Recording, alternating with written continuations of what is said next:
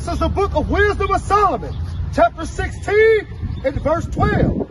For it was neither herb nor modified plaster that restored them to health, but thy word, O Lord, which healeth all things. So a lot of people say that they smoke weed to help their cataract or to help ease their mind.